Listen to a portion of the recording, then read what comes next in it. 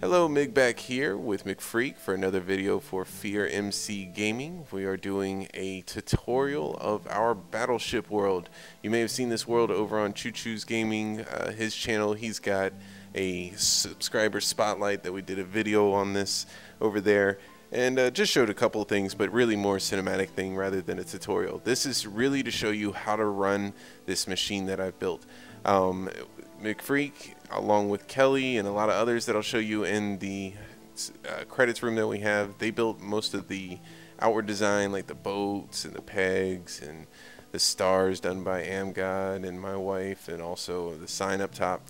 All that was done by other people, and the redstone work mainly by me. But ultimately, I'm here to show you how it works. So, you're going to start off at a spawn point. That's going to take you on a rail to here. You're going to enter in. This is our boat selection room. McFreak, go ahead over to your side onto the boat selection room.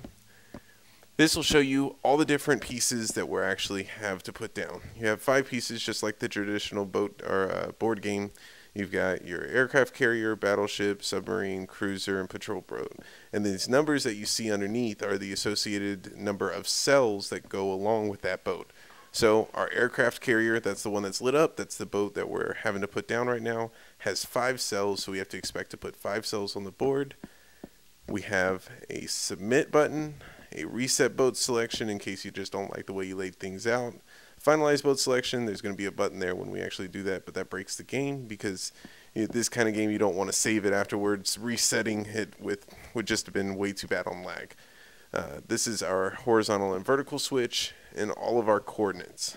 Okay, so what we do is we pick either the top piece or the left cell, the top cell or the left cell of the boat, whether or not we're doing horizontal or vertical. So we're doing horizontal, so we're going to pick the leftmost cell, which let's make it, let's see here, we'll do this. I don't want to say them out loud, I don't want to give McFreak out all the info. So, and then what will happen is the glowstone is going to pop up showing you the piece that you actually selected. So it puts out 5 here because we are on the 5 cell piece. So it shows you have to wait for the glowstone to come up. That's kind of like its loading phase. And then you actually submit the boat in. Now it takes it, clears out the glowstone from here, switches the turn up here to show you what's next, and also puts the piece down as you see that they're coming up right there.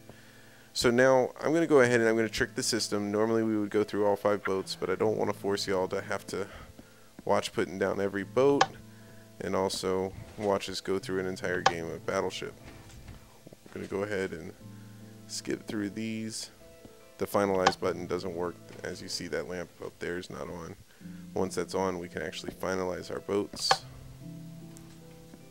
Let me get out a button here. And we'll put it on here. Go ahead and finalize your boat selection, McFreak. Alright, now we'll go up the stairs up into our attack room. So this here is our set of coordinates for our attack. We have finalized our boat selection, so that has made it, at this point, that boats cannot be messed with. You can't move them, jerk them around in any way, and it's ready to be actually put into attack. So I'm going to go ahead and I'm going to make the first move, and I'm going to select one to show you what happens on this hit or miss board back here. So we're going to go ahead and pick A3. And we may or may not have gotten it. Let's see. And we submit that in. Now we wait. And A3 here in just a second is going to pop up showing us whether or not we got a hit or a miss. And it looks like we got a miss. Alright. Now, what I want to show you is I'm going to go ahead and give McFreak a coordinate for him so that we can show you what happens when the opponent actually hits one of your ships. McFreak, go ahead and hit F3. And what's going to happen here in just a second is our cell, F3 over here, is going to drop down back into the water. And there is lag associated with this. McFreak, why are you sleeping? Sleepy. Sleepy. Oh. Oh. You're actually going. Ah, see? There it goes. He tricked me out. I thought we were going to be sleeping there for a second. Let's actually go ahead and sleep, McFreak, just so that we can get the light of day. Tends that my recording device does not work well in Minecraft nighttime. Alright. So, as you see, my piece dropped. He got a hit over there and it showed him. Now, go ahead and give me a coordinate so I can show them what it looks like on my board. D is in dog. G. Is that G or D? See? Alright. G. Go, girl. Alright. Girl. So we'll hit 4. And G. Not having my HUD on makes it difficult for me. Alright. We'll submit this in. Here in just a second, our board will show us that we have a hit. Boom. Alright. So, that's a quick view of how boat selection and attack works for you. Now what I'm going to do is I'm just going to give you a look at the actual design of everything. Get a little more in depth than Choo Choo was able to get going into. So right off the bat you can see the amount of redstone work that this had go into it. I'm going to go underneath here, show you guys all the bus lines that were associated with it. Got tons of redstone towers in here. Let's see here, we'll fly right into the middle. Tons of redstone through here, so you even get tangled up in it almost right off the bat. Alright.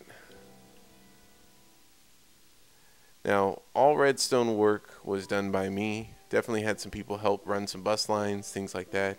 But the design is my own. And you say what you will about it once it becomes downloadable, but it was my own personal design, and had a few people come in and give me some brainstorming help, but ultimately all done here. Now the actual design, like these ships, things to that nature, done by Kelly and McFreak. They painstakingly worked on this and definitely put out all these pegs here, just like the old traditional board.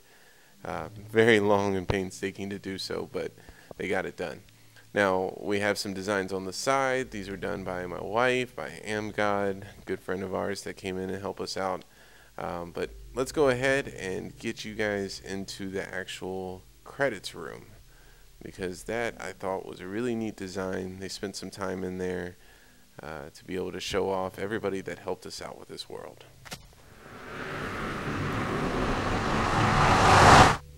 And we did it in the Nether because we just wanted a nice open space to work with.